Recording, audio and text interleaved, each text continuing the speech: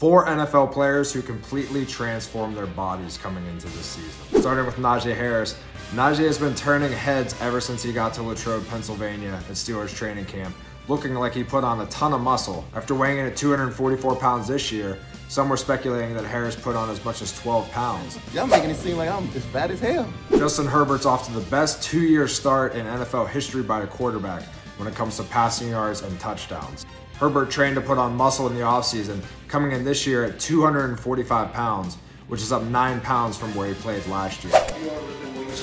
Correct. Does not look like it.